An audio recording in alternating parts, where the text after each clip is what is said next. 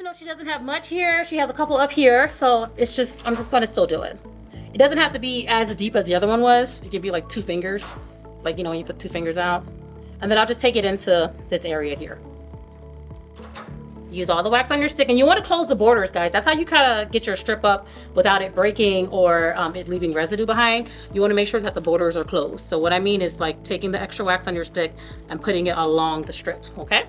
I see these are growing in. You notice how these up here grow directly down? So now I know that I need to just really control my stick so we don't break or damage any hairs. Move away from what you don't want to touch, guys.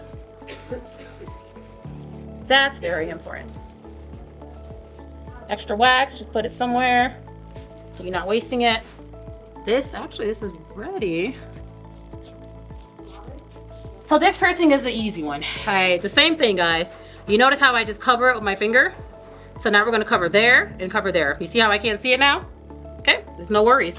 And I'm going to leave, I'm not gonna let go of this strip until I am confident that it's a little bit dry so the piercing doesn't touch the wax. Scoop this wax over here because we're not wasting anything. And someone asked me before, I don't remember who it was, but what happens if the tampon gets pulled out? It's happened before. Okay, I always have tampons in my shop. It was not happened with me, but I have it for that reason. If someone starts their period, they can go put one on. If I accidentally pull one out because the wax got stuck to it, they can put another one in, okay? So here, this area is the only part I care about being dry right away because I want to let go. See that? Not touching. And then keep moving.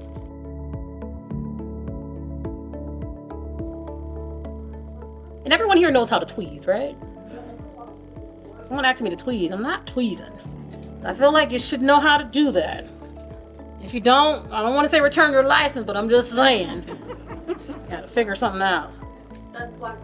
So, this is dry. Hold the booty meat. Remember we talked about that booty meat? Pressure and remove. And here we go. You notice how I divided the labia in half? Because there's a piercing now. Like my whole finger can't hold this whole thing and her piercing, so I have to improvise a little bit.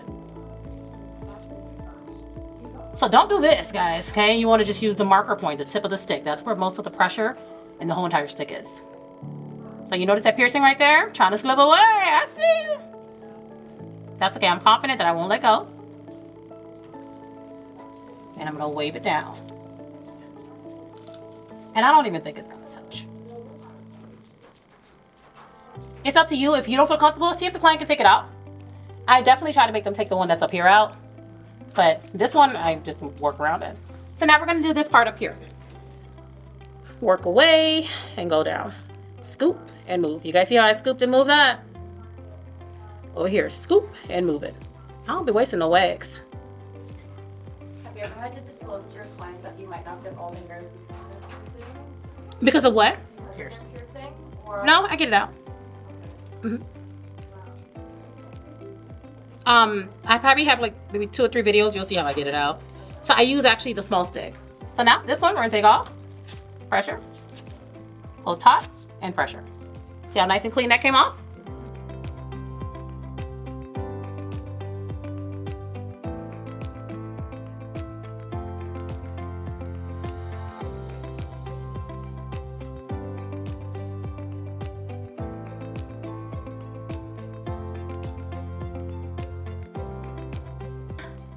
Try to apply a thinner strip if possible, and be cautious of that tampon, okay? You guys see how nice and smooth this cream wax goes on? We love a good cream wax. I'm gonna hold here so nothing touches. Just gonna wait for like 5 seconds. 1, 2, 3, 4, 5, and then we can let go. You notice how when I let go, I move those strings to this side? I don't want nothing to get on that piercing.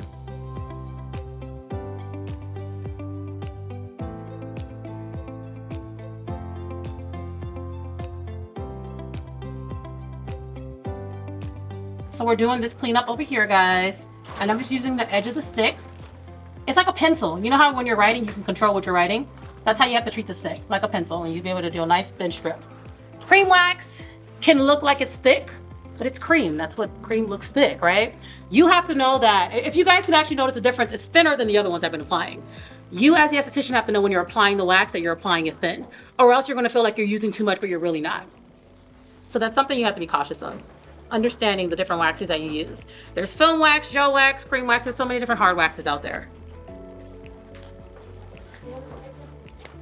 Okay, we're gonna clean up any residue on her labia.